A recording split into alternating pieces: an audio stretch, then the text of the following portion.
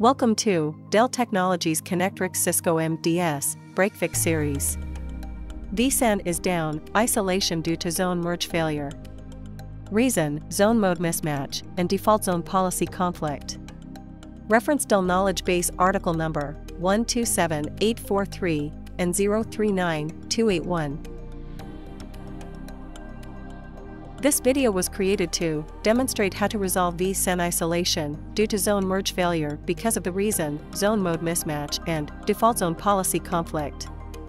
When the zone mode enhanced or basic is different on the two ISL switches, the Vsan will not merge and gets isolated. ISL does not pass Vsan traffic between the switches. This video presents the following. This example shows the default zone policy is permit and the zone mode is basic. To enable or disable enhanced zoning in a Vsan, follow these steps. To permit or deny traffic to members in the default zone, follow these steps.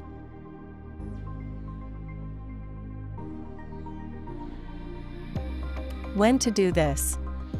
When Vsan is isolated due to zone merge failure, because of the reason, zone mode mismatch, and default zone policy conflict.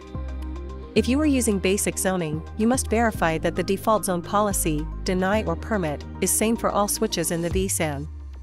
If the default zone policy varies, then you may experience zoning problems.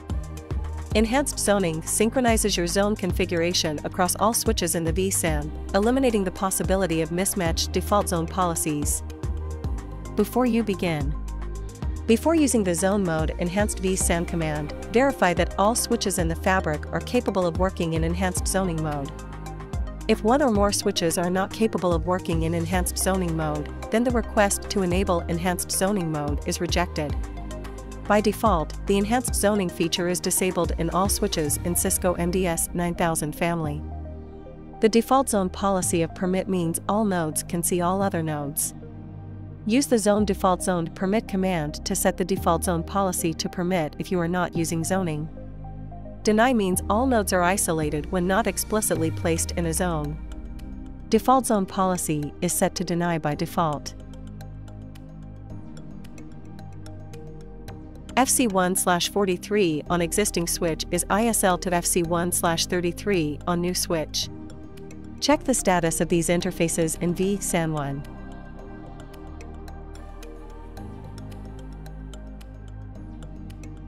Check the zone status for Vsan 1 on both the switches.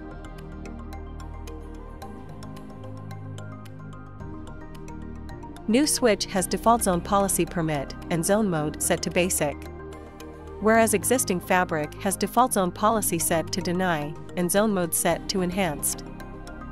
In order to merge new switch with existing fabric, make the zone mode and default zone consistent on both the switches. In this demo, we are going to make the enhanced mode consistent on new switch and set the default zone same as existing fabric. Enter into configuration mode on new switch. Deny traffic flow to default zone members in Vsan 1. Now, check the zone status in Vsan 1. You can notice that default zone is now set to deny. Enable enhanced zoning in Vsan 1. Enter Y at the prompt. Check the zone status again. Default zone policy and zone mode are consistent across both the switches now.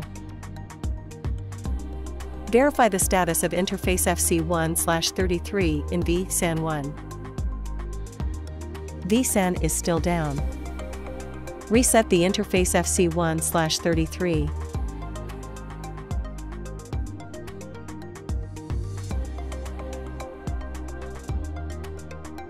Verify the status of ISL.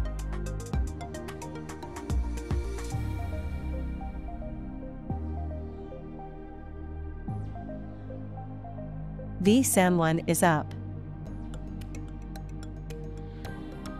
Important notes.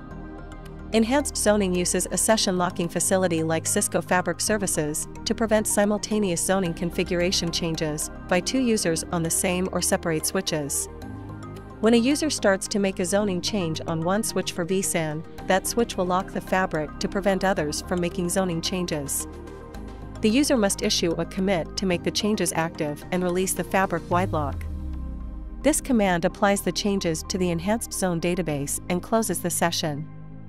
When the zone mode enhanced Vsan command completes successfully, the software automatically starts a session, distributes the zoning database using the enhanced zoning data structures, applies the configuration changes, and sends a release change authorization to all switches in the fabric. All switches in the fabric then enable enhanced zoning mode. Modifications to the zone database is done within a session. A session is created at the time of the first successful configuration command. On creation of a session, a copy of the zone database is created. Any changes done within the session are performed on this copy of the zoning database.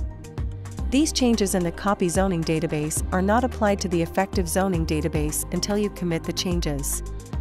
Once you apply the changes, the session is closed. If the fabric is locked by another user and for some reason the lock is not cleared, you can force the operation and close the session. You must have permission to clear the lock in this switch and perform the operation on the switch from where the session was originally created. Refer to the following for more information. Dell Knowledge Base article number 127843 and 039281. Cisco MDS 9000 Family CLI Configuration Guide. Enhanced Zoning. Configuring the default zone access permission. Thank you for watching.